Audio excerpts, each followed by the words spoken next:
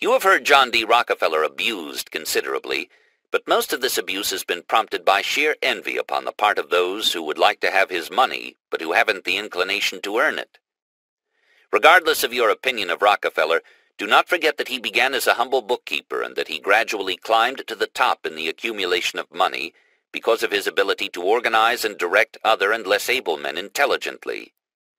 This author can remember when he had to pay 25 cents for a gallon of lamp oil and walk 2 miles through the hot sun and carry it home in a tin can in the bargain. Now, Rockefeller's wagon will deliver it at the back door, in the city or on the farm, at a little over half that sum.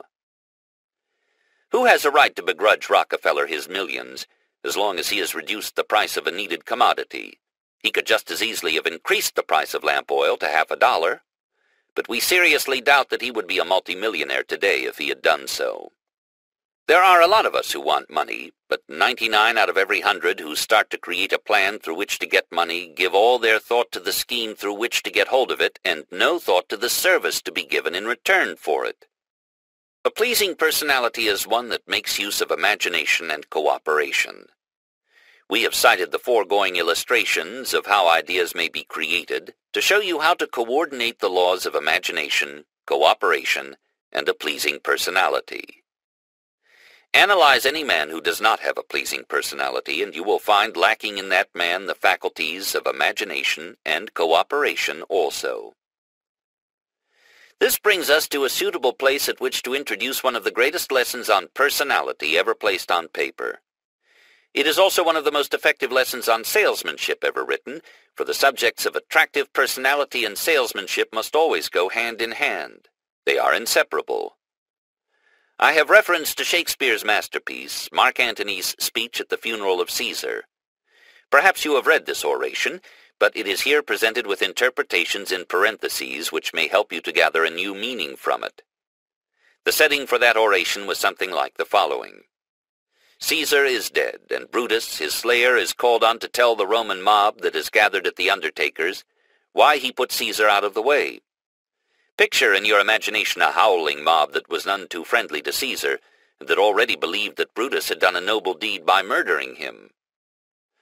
Brutus takes the platform and makes a short statement of his reasons for killing Caesar. Confident that he has won the day, he takes his seat. His whole demeanor is that of one who believes his word will be accepted without question. It is one of haughtiness. Mark Antony now takes the platform, knowing that the mob is antagonistic to him because he is a friend of Caesar. In a low, humble tone of voice, Antony begins to speak. Antony. For Brutus' sake I am beholding to you. Fourth citizen. What does he say of Brutus?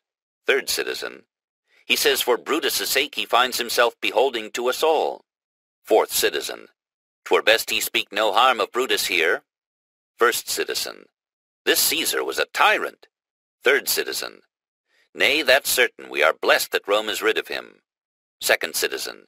Peace. Let us hear what Antony can say. Here you will observe in Antony's opening sentence his clever method of neutralizing the minds of his listeners. Antony. You gentle Romans, about as gentle as a gang of Bolsheviks in a revolutionary labor meeting. All.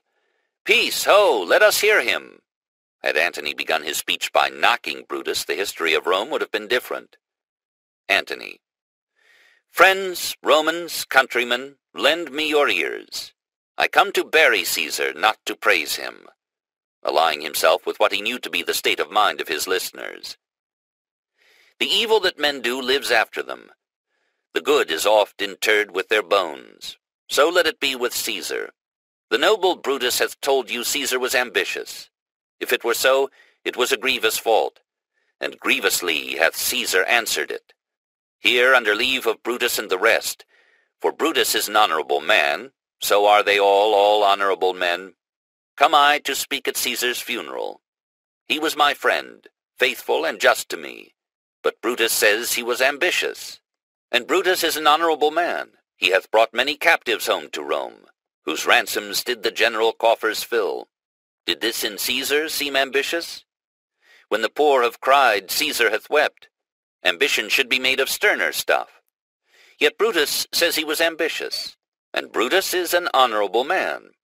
You all did see that on the Lupercal I thrice presented him a kingly crown, which he did thrice refuse. Was this ambition? Yet Brutus says he was ambitious, and surely he is an honorable man. I speak not to disprove what Brutus spoke, but I am here to speak what I do know. You all did love him once, not without cause. What cause withholds you then to mourn for him? O judgment! Thou art fled to brutish beasts, and men have lost their reason. Bear with me. My heart is in the coffin there with Caesar, and I must pause till it come back to me. At this point, Antony paused to give his audience a chance to discuss hurriedly among themselves his opening statements. His object in doing this was to observe what effect his words were having, just as a master salesman always encourages his prospective purchaser to talk so he may know what is in his mind. First Citizen. Methinks there is much in his sayings. Second Citizen. If thou consider rightly of the matter, Caesar has had great wrong. Third Citizen. Has he, masters? I fear there will be worse come in his place. Fourth Citizen. Marked ye his words? He would not take the crown, therefore 'tis certain he was not ambitious. First Citizen. If it be found so, someone will dear abide it. Second Citizen. Poor soul, his eyes are red as fire with weeping. Third Citizen. There's not a nobler man in Rome than Antony. Fourth Citizen. Now mark him, he begins again to speak. Antony. But yesterday the word of Caesar might have stood against the world. Now lies he here, and none so poor to do him reverence. O masters, appealing to their vanity, if I were disposed to stir your hearts and minds to mutiny and rage, I should do Brutus wrong and Cassius wrong, who, you all know, are honorable men. Observe how often Antony has repeated the term honorable. Observe also how cleverly he brings in the first suggestion that perhaps Brutus and Cassius may not be as honorable as the Roman mob believes them to be. This suggestion is carried in the words mutiny and rage, which he here uses for the first time, after his pause gave him time to observe that the mob was swinging over toward his side of the argument. Observe how carefully he is feeling his way, and making his words fit that which he knows to be the frame of mind of his listeners. Antony. I will not do them wrong. I rather choose to wrong the dead, to wrong myself and you, than I will wrong such honorable men. Crystallizing his suggestion into hatred of Brutus and Cassius, he then appeals to their curiosity and begins to lay the foundation for his climax. A climax which he knows will win the mob because he is reaching it so cleverly that the mob believes it to be its own conclusion. Antony. But here's a parchment with the seal of Caesar. I found it in his closet. 'Tis his will. Let but the commons hear this testament, which, pardon me, I do not mean to read. Tightening up on his appeal to their curiosity by making them believe he does not intend to read the will. And they would go and kiss dead Caesar's wounds and dip their napkins in his sacred blood, yea, beg a hair of him for memory, and dying mention it within their wills, bequeathing it as a rich legacy unto their issue. Human nature always wants that which is difficult to get, or that of which it is about to be deprived. Observe how craftily Antony has awakened the interest of the mob and made them want to hear the reading of the will, thereby preparing them to hear it with open minds.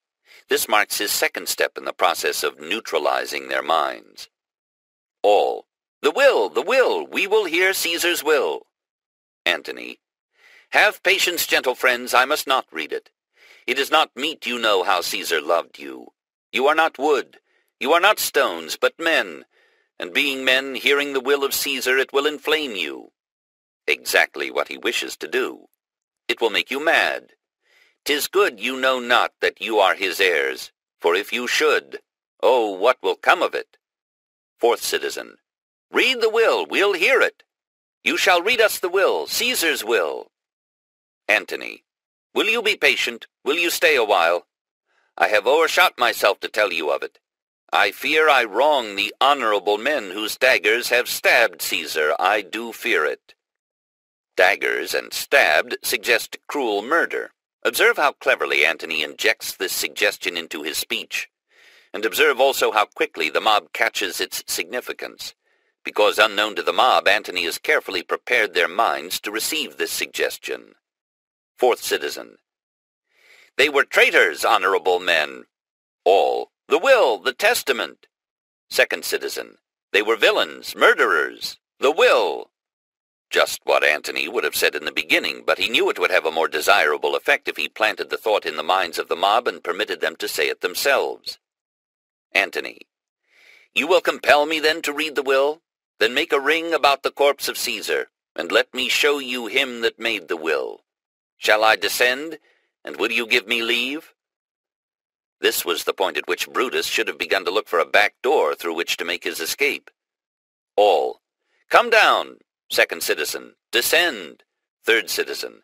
Room for Antony, most noble Antony. Antony. Nay, press not so upon me. Stand far off. He knew this command would make them want to draw nearer, which is what he wanted them to do. All.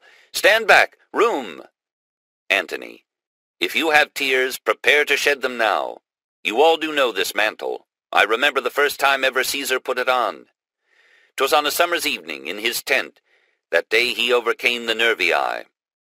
Look, in this place ran Cassius's dagger through. See what a rent the envious Casca made. Through this the well-beloved Brutus stabbed. And as he plucked his cursed steel away, mark how the blood of Caesar followed it, as rushing out of doors, to be resolved if Brutus so unkindly knocked or no. For Brutus, as you know, was Caesar's angel. Judge, O you gods, how dearly Caesar loved him. This was the most unkindest cut of all. For when the noble Caesar saw him stab, ingratitude, more strong than traitor's arms, quite vanquished him. Then burst his mighty heart, and in his mantle muffling up his face, even at the base of Pompey's statue, which all the while ran blood, great Caesar fell. Oh, what a fall was there, my countrymen! Then I and you and all of us fell down while bloody treason flourished over us. Oh, now you weep, and I perceive you feel the dint of pity. These are gracious drops. Kind soul, why weep you when you but behold our Caesar's vesture wounded? Look you here. Here is himself marred, as you see, with traitors. Observe how Antony now uses the word traitors quite freely, because he knows that it is in harmony with that which is in the minds of the Roman mob. First citizen. O piteous spectacle. Second citizen. O woeful day. Third citizen. O woeful day. First citizen. O most bloody sight. Second citizen. We will be revenged. Had Brutus been a wise man instead of a braggart, he would have been many miles from the scene by this time. All. Revenge. About. Seek, burn, fire, kill, slay. Let not a traitor live. Here Antony takes the next step toward crystallizing the frenzy of the mob into action, but clever salesman that he is, does not try to force this action. Antony. Stay, countrymen. First citizen. Peace there, hear the noble Antony. Second citizen. We'll hear him, we'll follow him, we'll die with him. From these words Antony knows that he has the mob with him.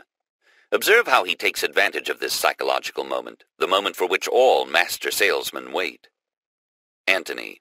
Good friends, sweet friends, let me not stir you up to such a sudden flood of mutiny. They that have done this deed are honorable. What private griefs they have, alas, I know not, that made them do it. They were wise and honorable, and will, no doubt, with reasons answer you. I come not, friends, to steal away your hearts. I am no orator, as Brutus is, but as you know me all, a plain, blunt man, that love my friend, and that they know full well that gave me public leave to speak of him.